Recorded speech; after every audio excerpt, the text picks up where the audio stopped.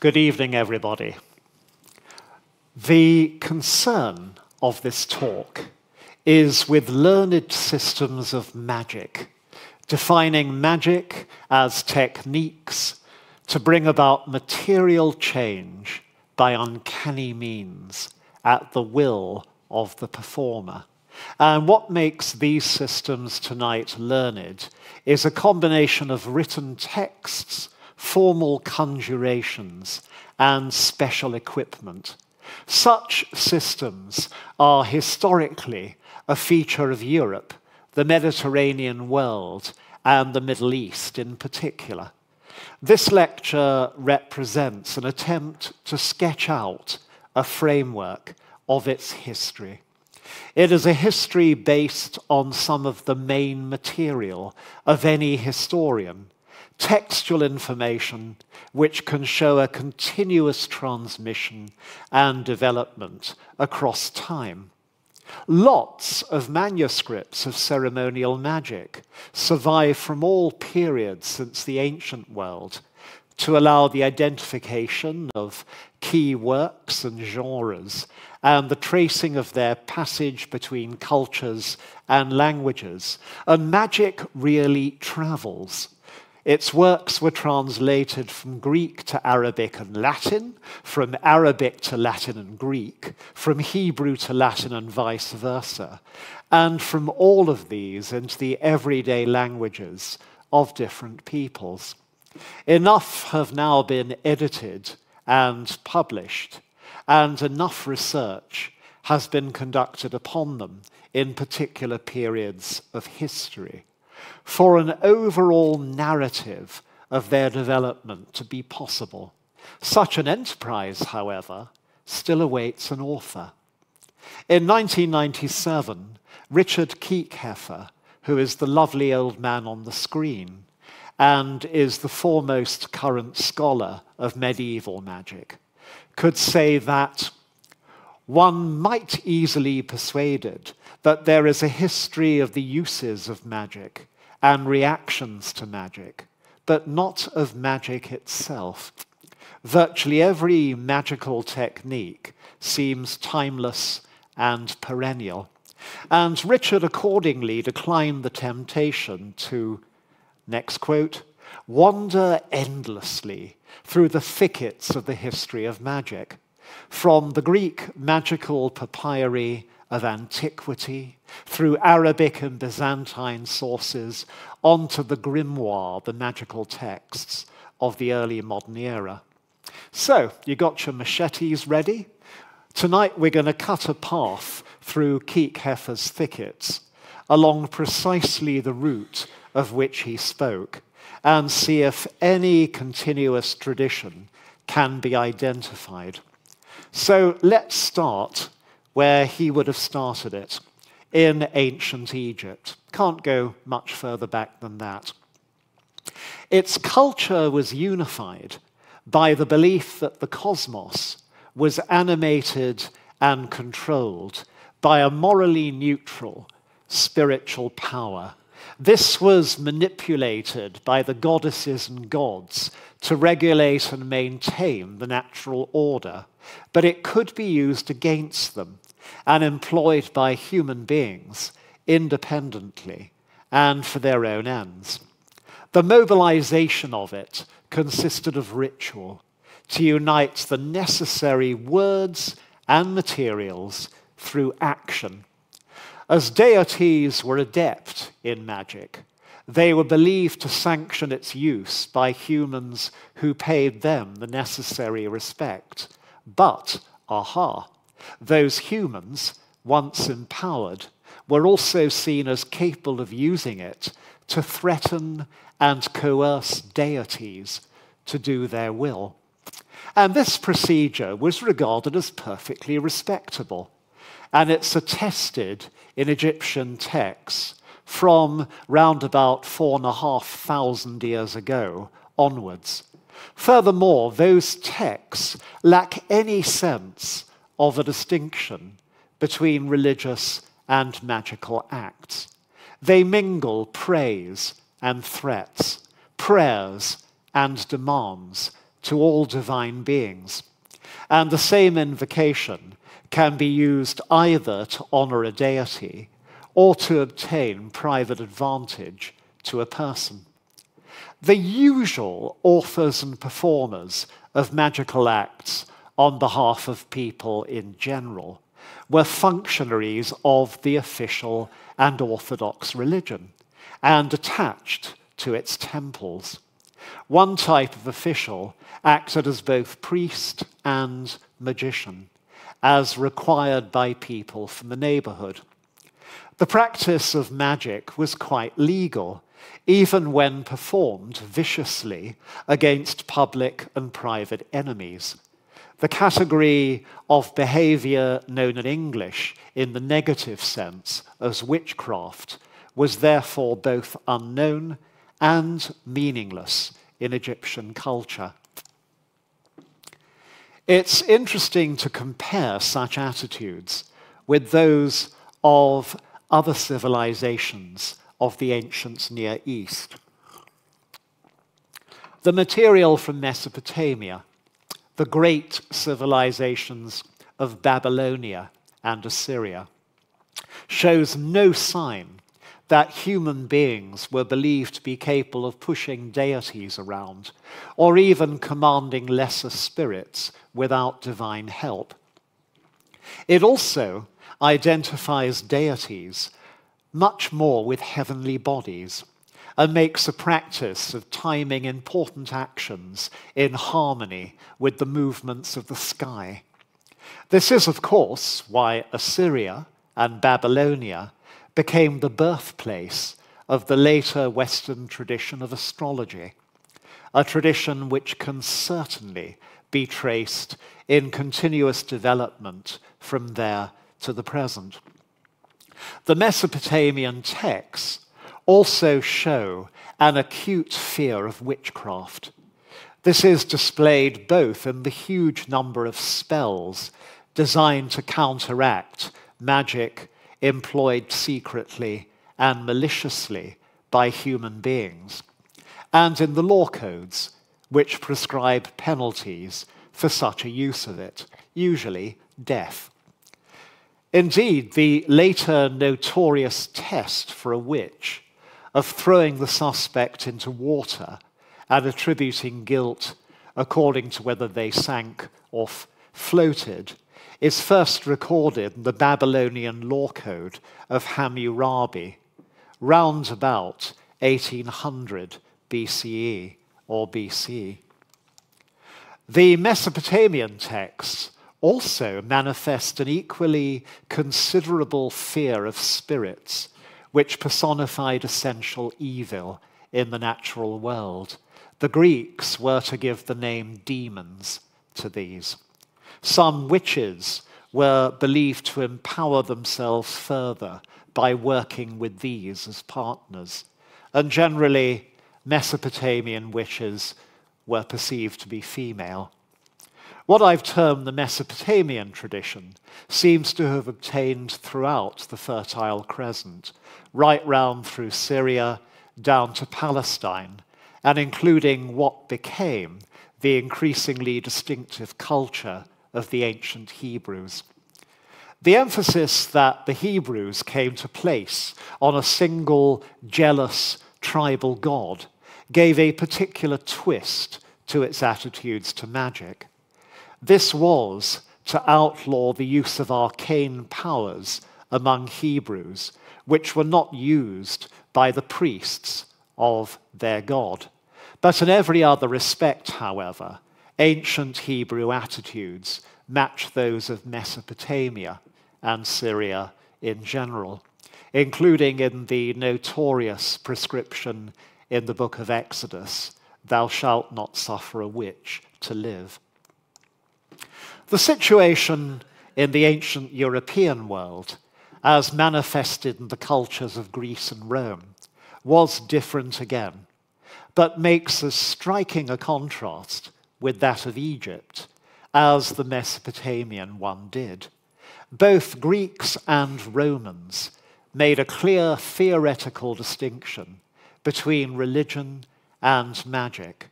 It's the one I've been implicitly using in this talk, not least in suggesting that the Egyptians didn't have it. It has indeed remained the standard Western tool for distinguishing between the two ever since, passing into Christian and then into modern scholarly culture. It regarded religion as a set of respectful relationships made by human with superhuman beings. If the humans wanted something from those deities, then they had to ask them for it. And the superhumans then scratched their immortal heads and decided whether or not they would oblige. Certainly, set ritual formulae could assist the request, but the volition to enact a response remained with the deity. Magic, by contrast, represented a range of processes and techniques by which humans could tap into supernatural or preternatural power themselves. They thereby obtained some degree of personal power in affecting the results. It's vital for an understanding of classical Greek and Roman culture, and indeed of subsequent history, to emphasize that official Greek and Roman attitudes, since sufficient records begin in the 5th century BCE or BC, stigmatized magic, as just defined, as a suspicious and dangerous activity. Greeks and Romans did not like magicians. Athenian playwrights referred to them under a range of terms as shabby and disreputable characters. And by the end of the 5th century, the medical texts on the sacred disease about epilepsy made the classical distinction between religion and magic summed up above. So did Plato, the great philosopher, a generation later, and from then on it seems standard. It may have been a product of the 5th century BCE, as some have suggested, but sources for the subject are so much rarer before then that it could possibly be prehistoric in Europe.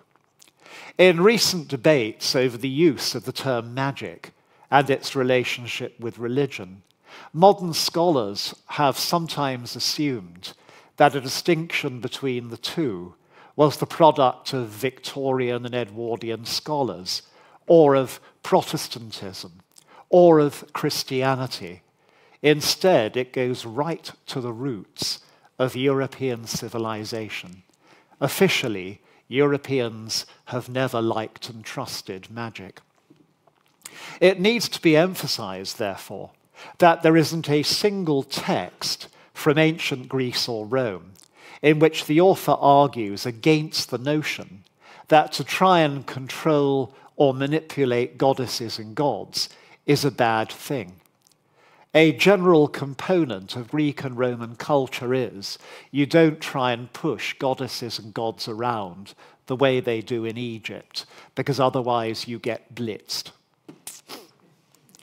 As such, this distinction runs through legal cases reported from the imperial Roman period.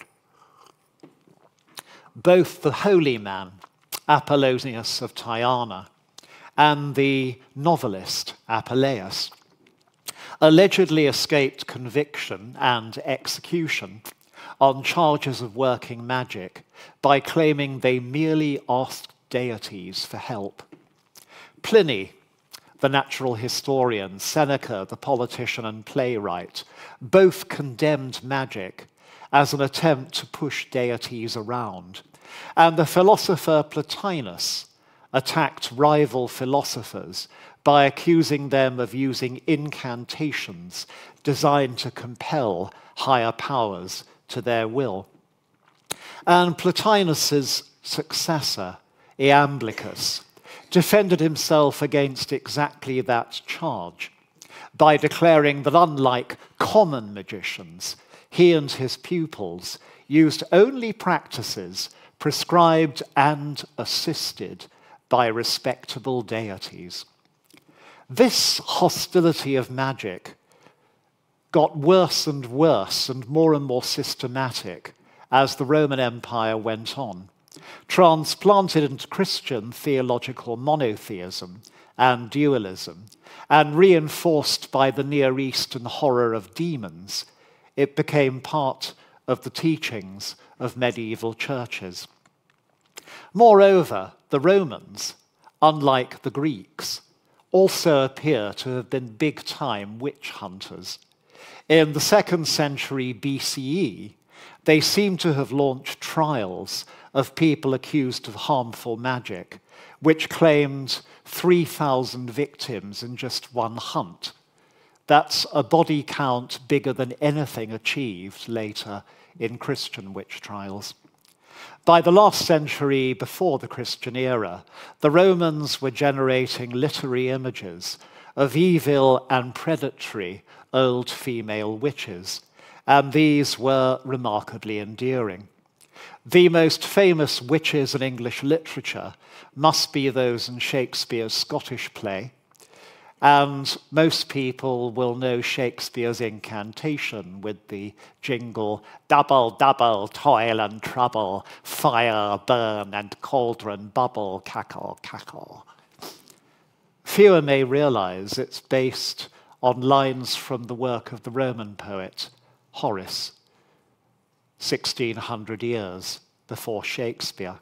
So, the obvious question to pose now, perhaps, is what happened when Egypt became Roman and these starkly contrasted sets of cultural attitudes crashed into each other? The answer was extremely creative. Roman rule eroded both the financial support of the Egyptian temple system and the privileges of its priests. And since the priests were now going broke, the magician priests were forced out into wider society. And the process produced a notable development in their practices, recorded in the texts we call the Greek and Demotic magical papyri. While the attitudes, techniques, and contents of magical operations represented a continuation of previous Egyptian tradition, the scope of those operations became more elaborate and ambitious. Culturally, they were much more eclectic than before, importing figures, rites, and ideas from all over the Roman Empire and the Middle East, but especially from Greek, Hebrew, and Mesopotamian tradition. In many ways, Roman Egypt was more like modern California in its cultural exuberance and eclecticism than most societies since.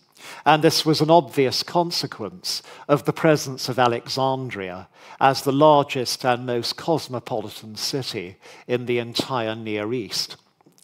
These magicians now had to have a new interest in gratifying all the desires of private clients and passing on knowledge to paying pupils, and sometimes appropriated the language and atmosphere of the late Roman mystery religions. Indeed, some rites were designed to enable religious revelation, but almost always the reason why you want to meet the gods is to fulfill individual and earthly ambitions. Get rich, get popular, get a lover.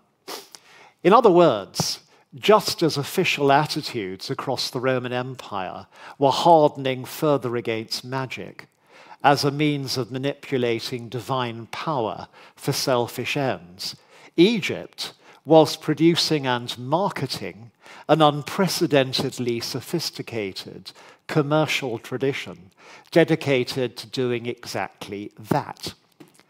The unanswerable question is whether it did so alone and then exported it to the rest of the Roman world and Near East, or whether Egypt represented one corner of a development occurring all over the rest of the Roman world. There are references to magical books in other parts of the empire, usually getting burned by the authorities before their owners are put to death. None, however, have survived to show whether they contained complex ritual magic, and if so, if that was influenced by the Egyptian tradition. Egypt, as said, possessed an ideology which uniquely favored the employment of magic. It had become a crossroad of cultures which provided an eclectic mix of materials, and it possessed just the right social development in the privatization of the business of the magician priests. What I can say for sure is that all the essential features of the magic and the papyri had long been present in Egyptian culture, and that all these features were to become the foundations of the Western magical tradition in general. So let's run down the Egyptian magical checklist. Number one, an emphasis that magicians must be physically and morally purified before working magic. Scrub up, stop sex. A willingness to command and to represent deities, to invoke deities into each other's bodies. The importation of exciting foreign deities and spirits. The employment of animal, vegetable, and mineral substances in rituals. The use of images as important, especially animated statues, one of the great Egyptian magical party tricks. A belief in the power of the spoken word and of knowing the true name of an entity you're going to summon. The importance of conjurations in unknown and frankly often meaningless languages. Gobbledygook, abracadabra. The importance of choosing a correct day and time and proper colors and objects for a working. Okay, my friend, you want a love spell, so it'll be green robe and candle. Do it on a Friday, do it at noon. And of course, you'll be invoking one of our checklist of exciting goddesses of love. And the use of human mediums to speak for deities. And finally, the collection of all this stuff in books, which are then circulated or sold. It's true that many of the same traditions could be found in other ancient cultures, but only Egypt had the lot. It's not surprising that even as the magical papyri were being written, Roman literature began to make the professional Egyptian magician using books a stock disreputable character. He's the major creep in the plot of most imperial Roman novels. He always ranges from at best the shady to at worst the downright evil. It's interesting that portraits of magicians are also found in native Egyptian texts dating back a couple of thousand years before the Roman era. But in native Egyptian texts, magicians are always shown as admirable. Moreover, one non-fictional writer of the imperial Roman period, Celsus, complained of wandering magic workers who promised customers the kind of achievements which the Egyptian papyri texts offered to readers. And Celsus said they always learned their trade from the Egyptians. Still more objectively, one of the few kinds of source material for magical practices in the European lands of the Roman Empire consists of metal amulets bearing texts in Greek. Many call on the power of gods and spirits. What is so striking about them is they almost never mention mainstream Greek and Roman deities, the kind of deities that European Romans, including British, are actually worshipping. What they do instead is they name the kind of spirits and deities you find in the Egyptian texts. Two examples from Britain, which is after all at the opposite end of the empire from Egypt, may make the case, because they're found in marginal contexts, not in the homes of governors, not in places where rich merchants hang out, not where foreign soldiers are quartered. One is from the fort at Caernarvon, right on the brink of the Roman world, facing the Irish Sea, which calls on the Egyptian god Thoth, god of wisdom, with Hebrew words and magical figures of exactly the sort found in the magical papyri. Another comes from a temple at Wood Eaton in Oxfordshire, used by local pilgrims, and it uses a Hebrew divine name, again found in the Egyptian text.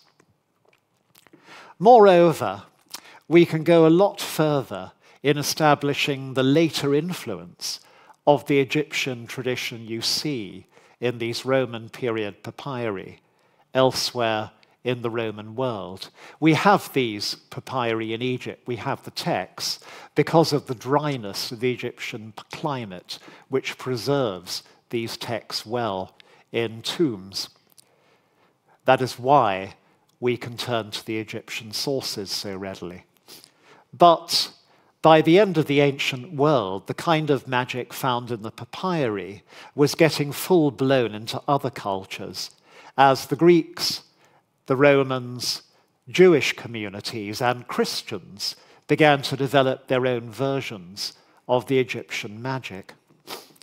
At the end of the 3rd century of the Roman imperial period, a branch of Greek philosophy appeared, Neoplatonism, which explicitly drew on Egyptian magical techniques to provide direct contact with deities. The techniques concerned became known as theurgy. Jewish and Christian magical books were now written which used the same Egyptian techniques for a range of practical purposes in the same manner as the Egyptian texts themselves. The most famous of the Hebrew texts was the Sefer HaRazim, the Book of the Mysteries, and the most famous Christian one was the Testament of Solomon. They embedded the Egyptian technology in rituals and texts of their own, but it's recognizably the same. And both of these key Jewish and Christian works might actually have been composed in Egypt. And occasionally you can trace texts directly from there across millennia. The Kyranides, essentially a textbook on medical amulets, amulets to cure diseases, existed in 4th century Egypt. It then passed into the use of medieval Western Europe through an Arabic and then a Byzantine Greek translation.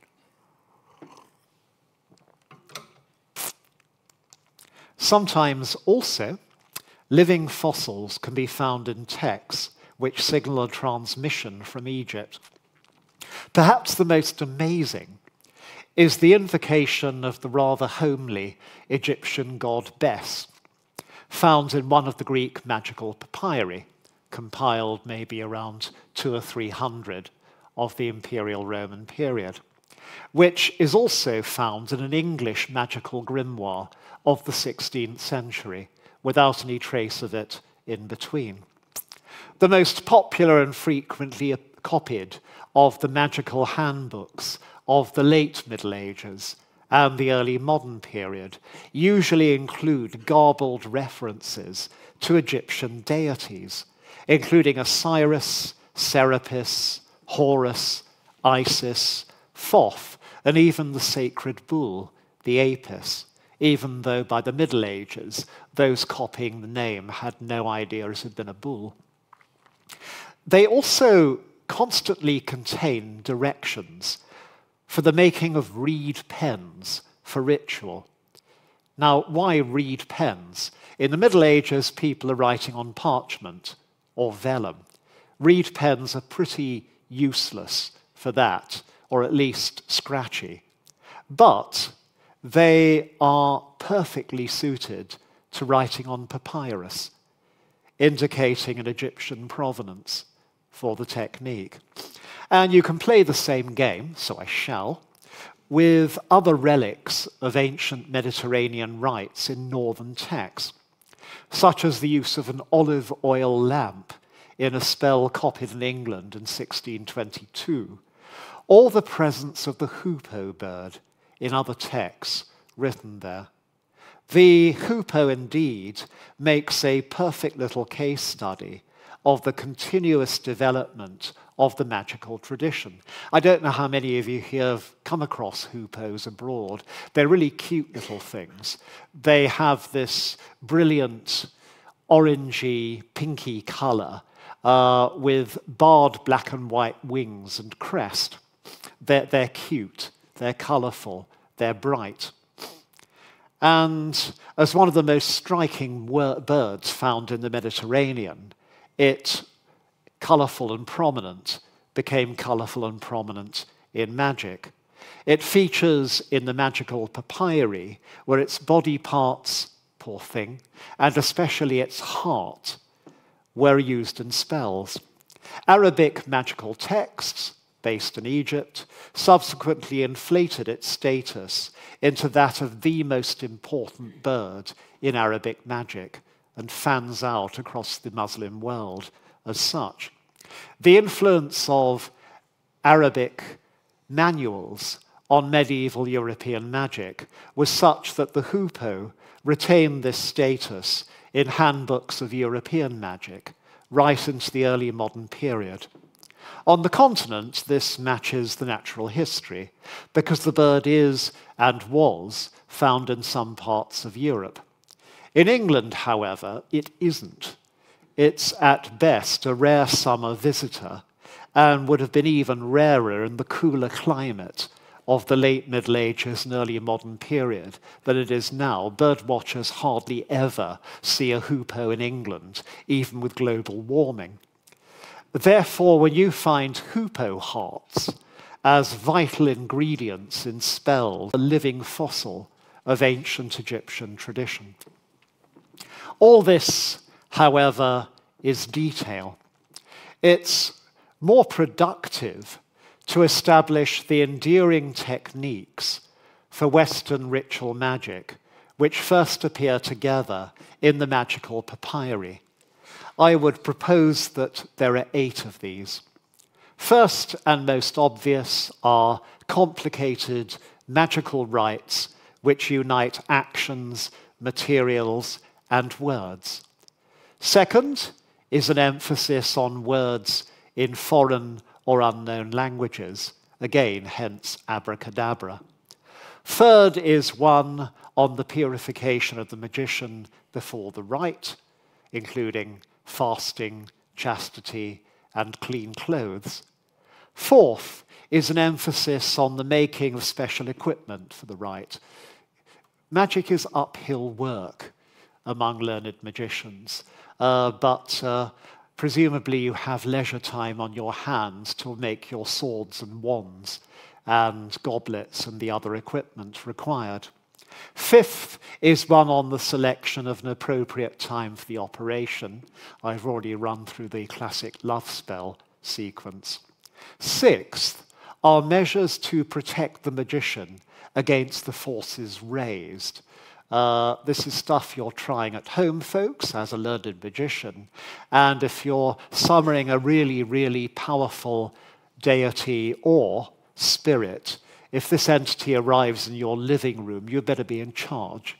Otherwise, you're toast. So magical defenses are essential. The seventh is a quest for a servitor spirit to carry out the magician's will. In many ways, traditional ceremonial magic is just a glorified form of room service. And to have a supernatural handmaiden or butler forever on call, costing you nothing except a bit of reinvocation, to do whatever you want, is the ultimate employer's dream. And the eighth characteristic is, you've probably guessed it, an eclectic and multicultural range of source material. It should be clear that all of these characteristics are by no means present in all works of ceremonial magic, compiled between the 4th and the 19th centuries. Rather, they're a list of actions and artifacts from which magicians could choose according to will, tradition, and what they could practically do. Nor is there an equal provision of such material across that long period. Unsurprisingly, more magical texts survive as you go on from the later Middle Ages towards the modern period. And nor does magic get steadily more sophisticated over time. On the contrary, for example, the operations in Christian magical papyri from Egypt are generally less elaborate and less cosmopolitan than those in their pagan predecessors. The handbooks of magicians in Renaissance Europe were only as ornate and ambitious as those in Roman Egypt. Nonetheless, those Egyptian texts and those handbooks were still compiled by drawing upon the collection of techniques listed above, and so did all the subsequent European magical texts. It's also striking that just as the complex magic in those papyri developed in clear opposition to the values and laws of the Roman state, so it often survived as a self-conscious and explicit European counterculture. In many ways, learned magic in the Middle Ages and early modern periods, a bit like drugs in late modernity, officially totally illegal, good people never touch them, but somehow everybody knew where to get it if you wanted it, and an awful lot of people consistently did. And there's something shamelessly in your face about a lot of the magicians' personae in these texts. One of the most notorious magical handbooks of the later Middle Ages, the Sworn Book of Honorius, was written as a direct response to a papal campaign to repress ceremonial magic. It claimed that the Pope and his cardinals were possessed by demons, and that the magicians were the true servants of God. Other grimoires insisted that they'd been dictated by an angel sent by the Almighty to instruct humanity, or that magic was not in itself inherently bad, but a neutral force which could be used for human benefit.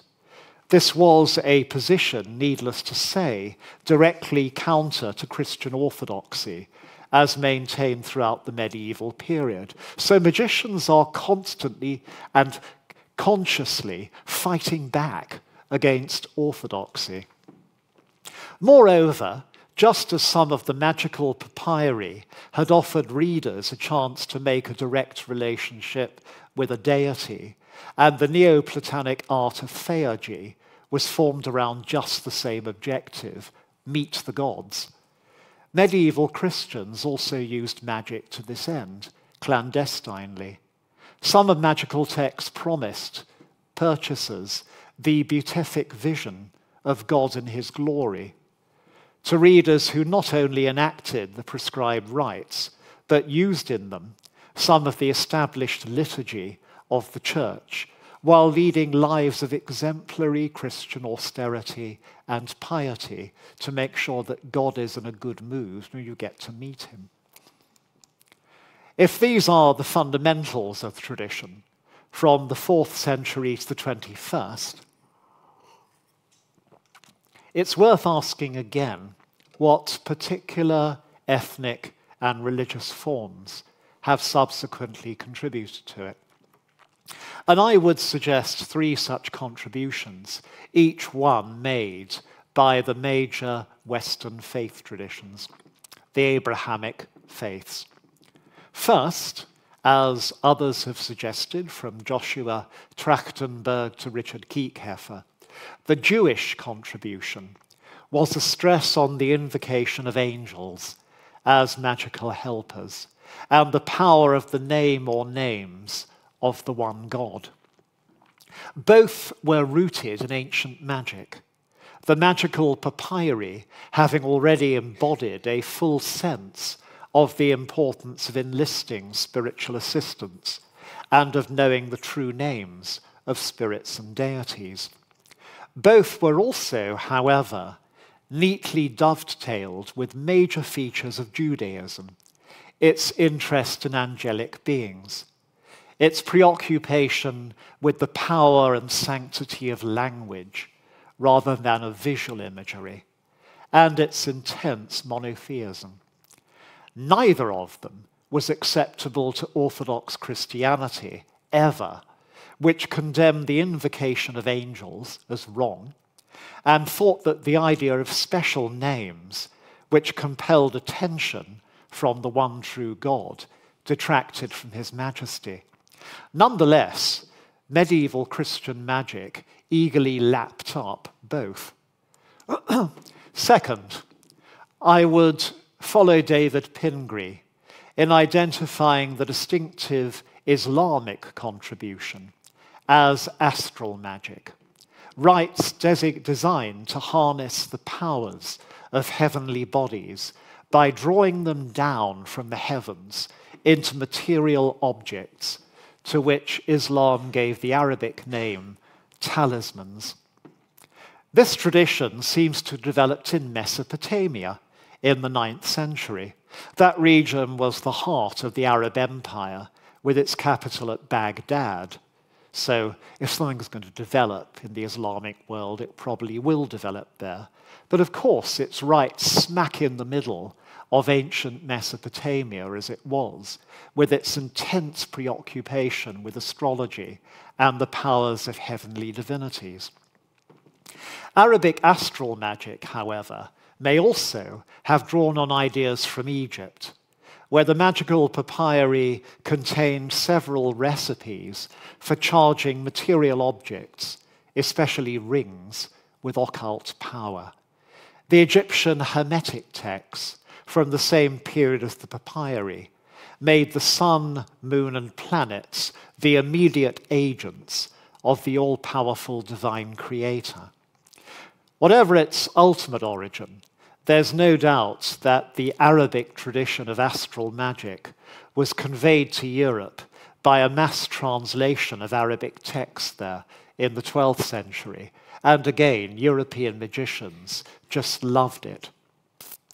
Third, I'd suggest that the distinctive Christian European edition has been geometric. Okay, I agree that sounds boring, but it gives us some of the classic instant recognition symbols of Western magic. And that's the use of the consecrated circle as the normal venue for a magical operation, with special significance given to the 4 cardinal directions, east, then south, then west, then north, and the identification of the pentagram, the 5-pointed star, as the most potent symbol of magic. All of these figures undoubtedly had ancient roots. Magic circles appear in Assyrian and Babylonian rites of exorcism. Moreover, processions around a sacred space in a circle before using it were a regular feature of Egyptian religion from the opening of history. Nonetheless, circles feature only occasionally in actual ancient magic rites or stories about them, whether Mesopotamian, Egyptian, or Jewish, and they're rare in early medieval handbooks of magic, like the Anglo-Saxon, which are quite plentiful. Likewise, significance had been attached to the cardinal points of the compass since the dawn of history in Mesopotamia, when the kings of the Sumerian city-states, 4,500 years ago, styled themselves lords of the 4 quarters. However, like the circle, the cardinal points only feature in a small minority of actual magical recipes in the ancient and medieval worlds, in any European or Near Eastern culture. As for the pentagram, 5-pointed stars are found in ancient Egyptian, Mesopotamian, Greek, and Roman art, or on coins, and also in the early Middle Ages. But they had no single tradition of significance. In many contexts, they may just have been decorative. They have no particular association with magic.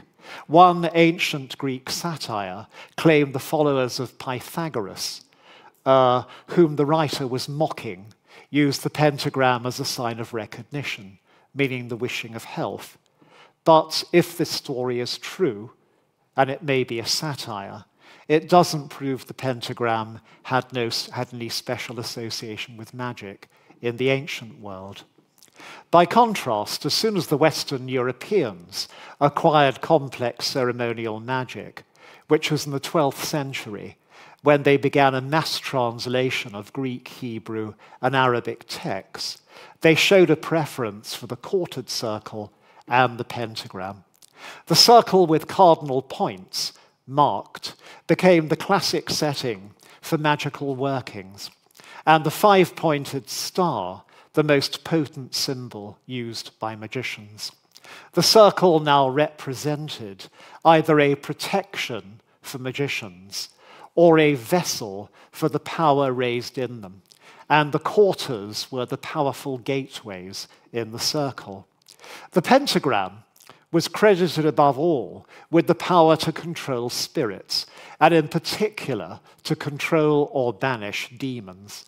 This belief got into popular culture, as by the later Middle Ages, the pentagram is carved all over Christian Europe, on houses, cradles, bedsteads, and church porches, as a protective device.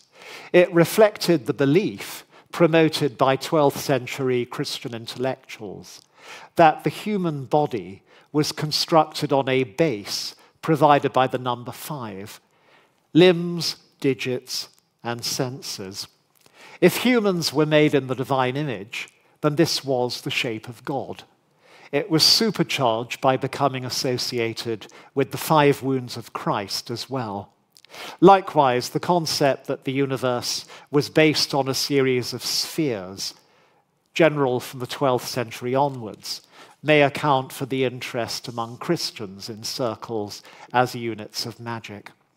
The quartered circle and pentagram may be regarded as preoccupations of a distinctively Western or Latin Christian tradition.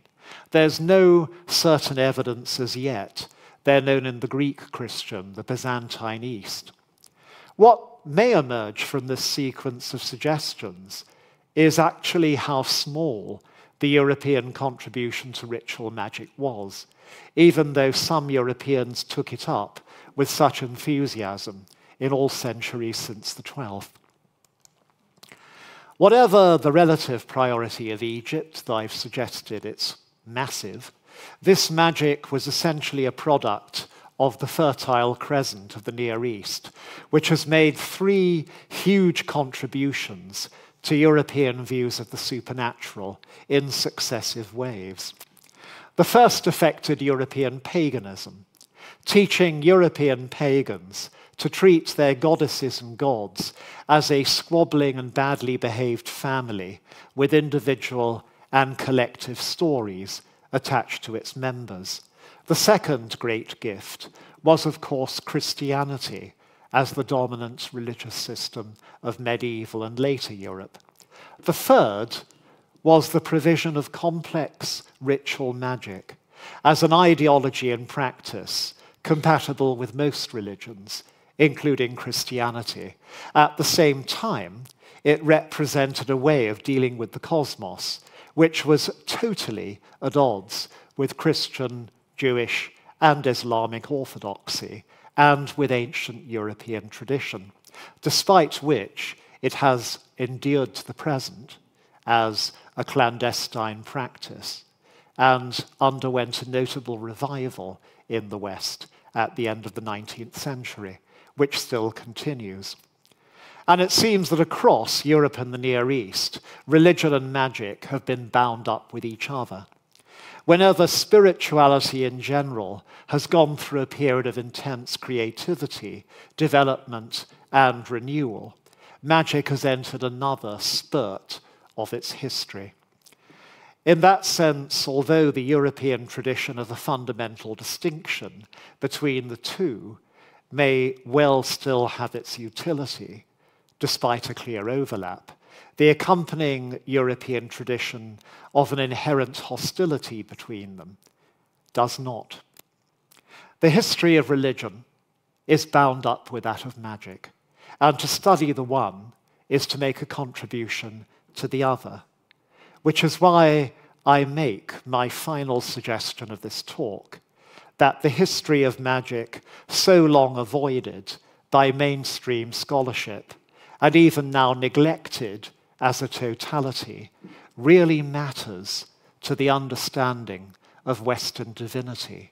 And that's why this evening you get a professor of divinity for the first time dealing with it.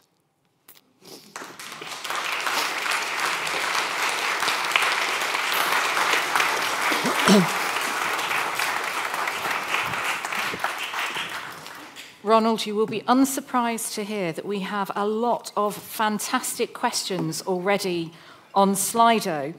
The first of which comes from Janice, and it is, when did magic become just sleight of hand tricks? It's always been that way, but there's always been a distinction. In ancient Egypt, there were conjurers, jugglers, and they were famous as such. And just occasionally, the two traditions nudge together. For example, in the Talmud, the early medieval collection of Jewish writing, it said that dealing in magic is bad, leave it to rabbis. But dealing in stage magic is fine, providing you're not trying to pass it off as real magic. And provided you're good enough, presumably. Yeah, it's audience related. Right. But unfortunately, perhaps, for the rabbis, so is real magic, yes, in inverted quotes. So we also have a couple of questions about the methods. So some of the items on your Egyptian checklist. So with apologies to our online questioners, I'm going to condense some of those in the interest of time. Yep. The first one is, did any of the ancient magic include potions with which later magic becomes so preoccupied? Yes, it did, but only as an ingredient with other things. In other words, you don't have a potion as the end game. A potion is associated with other objects and rituals and words. So the animal, vegetable, mineral aspect that you mentioned in relation to the substances. Yeah, I mean, the classic Egyptian papyrus spell really is something like take the skull of a baboon and write on it in ink, taken from the blood of a black ibis bird, the following character, and then speak the following conjuration. Right. So we also have a really great question, I think, from Anonymous, specifically about the destruction of objects. So what do we know about that? And is there consistency over the eras that you've covered this evening around the destruction of objects in rituals? By whom? Oh, well, they don't specify, but for magical purposes. Very, very seldom. You've taken such trouble and expense getting all this magical bric-a-brac together. You rarely destroy it. The obvious thing you destroy is images of enemies or images representing disease. And in different forms since history began, those are classic techniques of magical healing. You destroy something to take it out, but usually in magic, you're trying to create something, to bring something about, rather than to remove it. And in terms of artifacts, you've got me thinking about Roman votive tablets. Yeah. Very much that fine line between religion and magic. It seems to me that with votive tablets, it's religion if you're asking a deity for something nice to happen to you. it's magic if you've written a curse down and you're asking for something terrible to happen to somebody else. You're spot on. Do we see that persist as well through time? Yes, we certainly do. You can ask, right in Wales, right down to the 18th century, there were cursing wells, where you could go along to a holy well and write a plea to the saint or the spirit in charge, or to the Almighty at the holy well, to take out somebody who'd offended you. Presumably under cover of darkness. No. Or it was quite openly done. Openly, and paying a fee to the person who looked after the well, who'd then effect the ritual for you. I mean, there's a whole other conversation to be had about, the condoning of magic despite its official prohibition. Yes, although to the practitioners that would not be magic. Of course. It's a judicial prayer. Gosh. A prayer for divine action. I'm very conscious that we have lots of very patient people in the audience. Do we have any questions from anyone here in the audience this evening? Gentleman in the third row there. Thank you for your talk. It was fantastic. I want to know mainly, given that magic seems to be the offer it makes is a fundamentally practical one, do these things get this result? And given that, at least as far as I can tell, it also patently doesn't work, how did it maintain such high prestige in sophisticated societies for so long? And I also just wonder if you know anything about voodoo. Well, the answer is that magic can appear to work quite a lot of the time. It's also tremendous therapy in that just for a lot of people, it seemed, a magician would listen to them and their problems. And that in itself was something worth having. But also there is an element of the uncanny in this. We know that there is a tremendous placebo effect in medicine, which is medically authenticated. Mind over body, particularly in certain categories of ailment, is very powerful. And there's stuff we simply don't understand. The 1950s, there's a famous case of an American anesthetist who saw somebody suffering from ichthyosis, a horrific and rare skin ailment, in which the skin naturally turns black and scaly and hard and painful.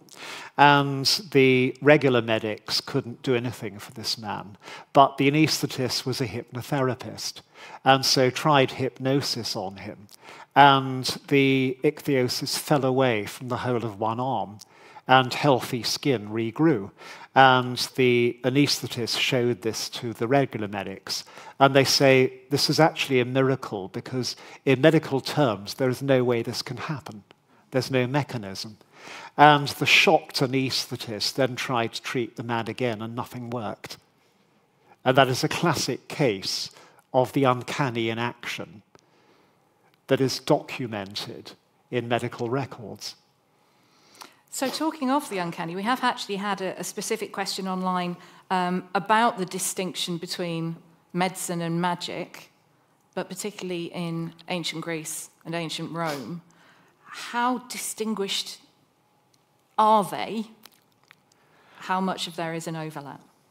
There's a considerable overlap because people do not know how the world works. Astrology is easy when you see the moon move the tides. Heavens are controlling the earth. Believing in demons is easy if you don't have another word for viruses and bacilli.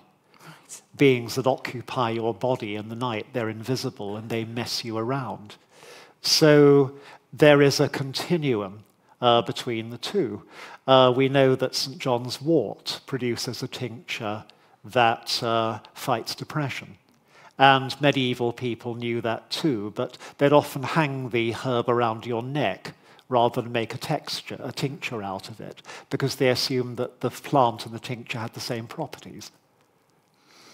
Do we have any other questions from the audience? I think I saw... let's come to the lady at the front here. Sorry, I'm neglecting this side. Apologies. Thank you very much. So obviously you kept referring to ancient Egypt and Greece and Rome. What was the impact of Celtic beliefs and Celtic magic, and also other pagan beliefs such as Slavic in Eastern Europe, on the history of magic in Europe? The answer is there are huge magical traditions in all these places, but they are in the realm of what we'd call folk magic. That is simple charms and spells which a lot of people would know and at which some people would be particularly adept. What you don't find in these cultures are the checklist of learned ceremonial magic, which I've run down a couple of slides there. These are an alien, an exotic, I think ultimately an Egyptian importation. So we have another question online, which takes us very much to the modern day, I guess, but I would be interested in any historical intersections here as well. Why do you think that today witchcraft has a feminist section of practitioners? Because the witch is one of the very few independent images of female power which traditional European culture bequeaths to the present. Because for prehistoric reasons, there's a long explanation behind this, most Europeans have thought that women are the more magical sex. And therefore, witches, i.e., using the term in the negative sense, of those who are going to employ magic for their own ends, are likely to be women, because they are those who just have the power in them, whereas men have to learn magic. And therefore, because of this, the witch is, I think, a natural feminist symbol. So it's just another iteration, if you like, or another manifestation of the divine feminine that we see in established religions in the ancient world, but also survivals of it a little bit in Christianity. I don't think it's the divine feminine that's right. In witches. I think it's the empowered human. Oh, okay. Excellent. So we have time for a couple more questions. Anybody else in the audience here? There's a gentleman been waiting. Oh, yes, you've been waiting very patiently, sir. Absolutely right. And then I've just clocked the lady behind there as well. Lovely. To what degree is medieval magic sort of the domain of the clerics, ecclesiastical people? Learned ceremonial magic, by definition, is the magic of the elite because it depends on books, on literacy. But a lot of it filters down, especially in towns and cities, to regular folk magicians, who, even if they can't read, have some of the learned ceremonial spells and conjurations taught to them. So it goes quite far down in society. But a lot of it is pushed by what I call the clerical underground. Dodgy clerics who are smart enough to do the religious stuff by day, but fancy pushing the spiritual envelope by night. And they network. They pass books to each other and maintain the tradition generation by generation. And the lady by the door there. It's actually a follow-up question on the power that was invested in women. And from what I learned, it's also because a lot of women knew how to use herbs and they knew how to cure people, and Christianity didn't like them having that knowledge. But what I wanted to ask you is if you can say more about why it seems that magicians have a benign image, whilst witches have a really Okay, the answer is this. It's a logical, if very slippery distinction made by the elites who had to prosecute people, that those they increasingly labelled witches as the Middle Ages went on, when witchcraft became more and more feared and produced the later witch hunts. Witches are people who make a pact with the devil and become the devil's servants, worshipping him. This is irrespective of sex, because there are male witches as well. Learned magicians are under the illusion, the heretical illusion, that they can control demons. They don't submit to Satan. They think they can actually round up some of Satan's imps and minor demons and turn them into servants of higher causes. But of course, any Orthodox Christian will say this is a no, no, no, not to be tried because it never works, they say. Now, we're going to close with a question that's been asked online. It's a very personal question, but I'm going to risk it anyway. So, Professor Hutton, do you believe in magic? I believe in the power of the human mind to accomplish all sorts of extraordinary things. That's a fantastic answer. Thank you very much indeed, Professor Ronald Hutton.